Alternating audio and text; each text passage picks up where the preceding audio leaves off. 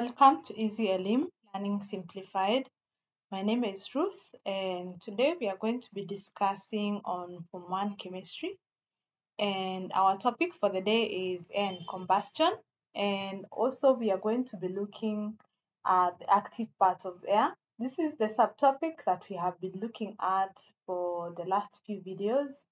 So, initially, we started with identifying which part of air is active by using the candle experiment. We burnt candle in air, and also we used the rusting experiment, and finally we reacted copper with oxygen.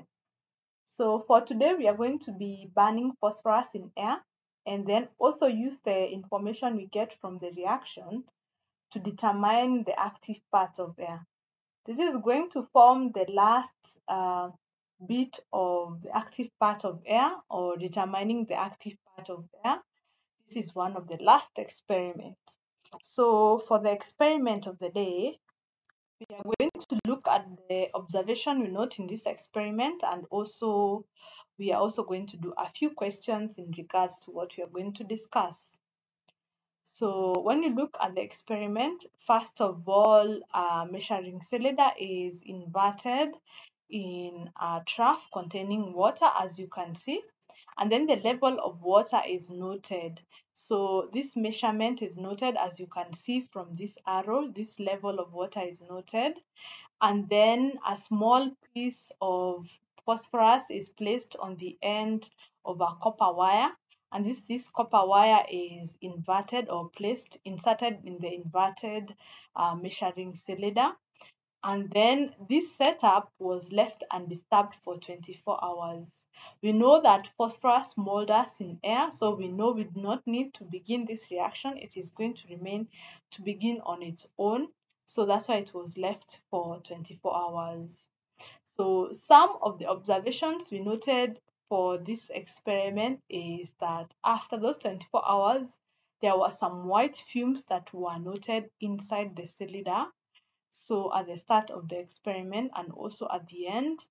And then after the 24 hours, the water level in the measuring cylinder rose, and the water inside the trough also reduced. So the level of water that had risen, also the volume was measured as well and recorded, because we are going to use that measurement or the volume we get from this experiment to get the percentage amount of air that is used up in this reaction. So when we look at the explanation, we have the yellow or white phosphorus ether. They all smolder in air due to the fact that phosphorus reacts with air very much, like it's really reactive with air, and it reacts with air to form an oxide, and specifically two oxides. So the two oxides are usually they form white fumes, and when these white fumes dissolve in the water in the trough, they form acids, and this acid is phosphoric acid. So the water level rises in the cylinder to occupy the space that was used up, because you see these phosphorus are both reacting to form with air to form the oxides. So they are using up the oxygen that is in the cylinder. So when that happens, the space that was initially used up by oxygen is left unused, like it's left as a vacuum.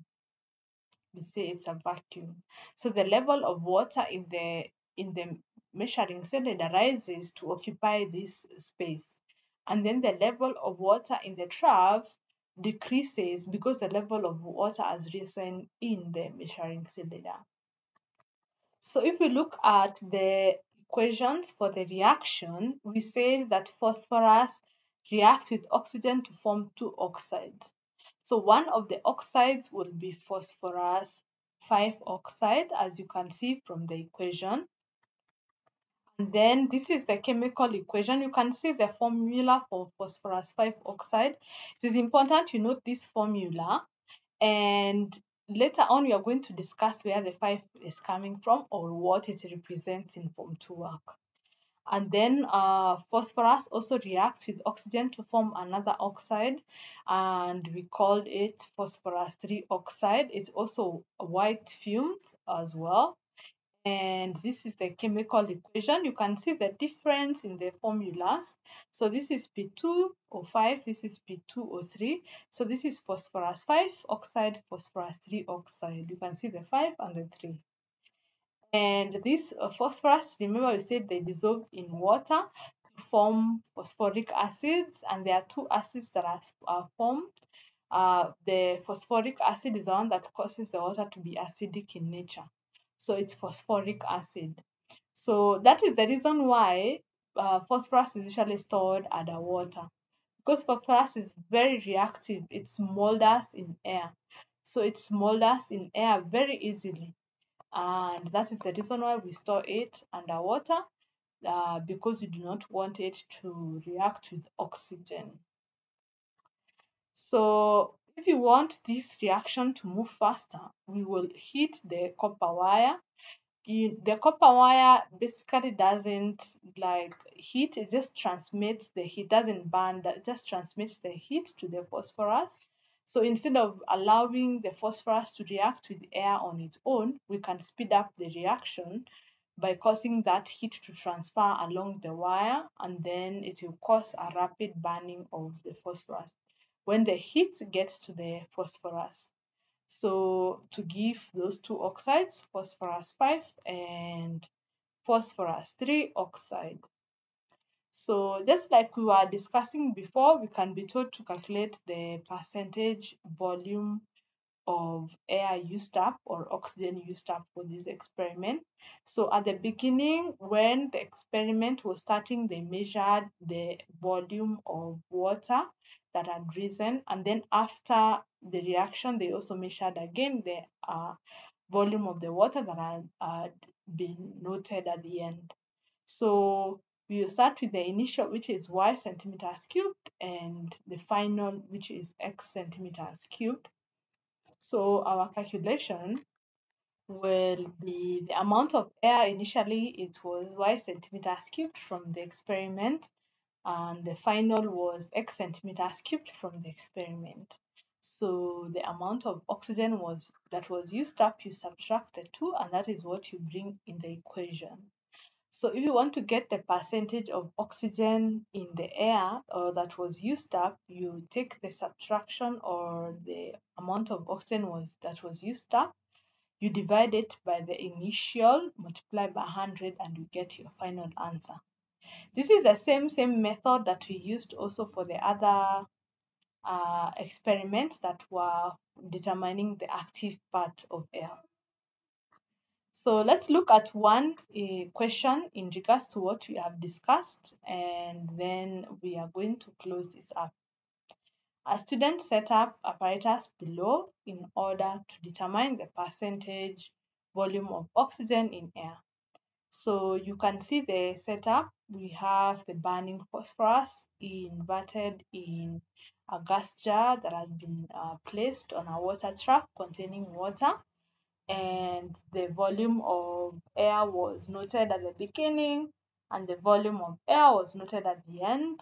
The experiment was left for some few days, and then the final products were obtained. So question 1 is, why did water rise when the reaction had stopped? So we said that the water rose to occupy the space initially left by the oxygen that has been used up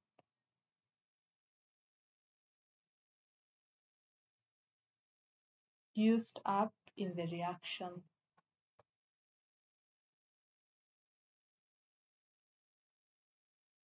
And then what would have been done after the reaction had stopped in order to get the correct volume?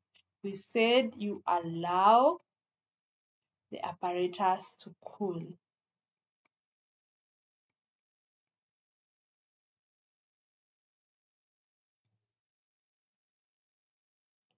so that they can contract so that you can get the volume. So that is what should have been done after the reaction had stopped to get the correct volume. And the key word there is the correct volume. So that brings us to the end of the question. So let's do one more question. So the diagram below represents the setup that was used to show that part of air is used during burning. So this is a setup. You can see there's inverted jar and then there's a piece of phosphorus that is placed on a evaporating dish, and the dish is placed on top of a water trough. So let's look at the questions. Given that phosphorus was used in excess, draw a diagram of the setup at the end of the experiment where there is no further observable change. So you are basically being told to show what will happen at the end of the day, and basically on the level of water inside the pasture and the level of water in the trough. So let's show that together. So first of all, we draw the trough, the water trough.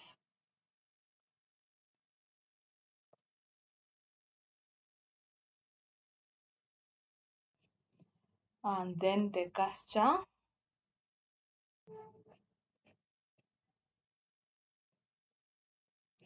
So we know that where the phosphorus is placed on the evaporating dish will rise.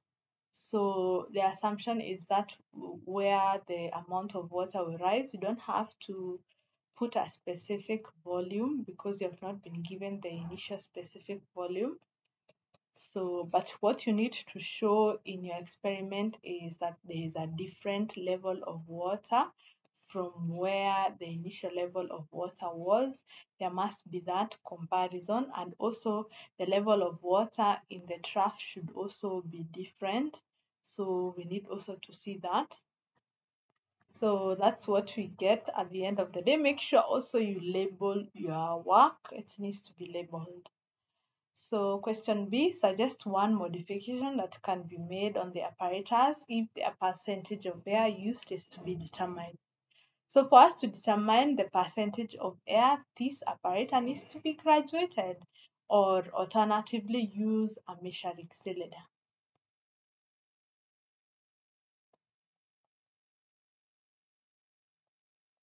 So we need to use a graduated beaker or beakers measuring cylinder with values that can help us to get the actual volume. So this brings us to the end of the active part of air. So make sure you go through other videos to get the different experiments for this subtopic. So the next thing, we are going to look at the other components of air and how we can test them, and then we are going to conclude this topic. See you in the next session.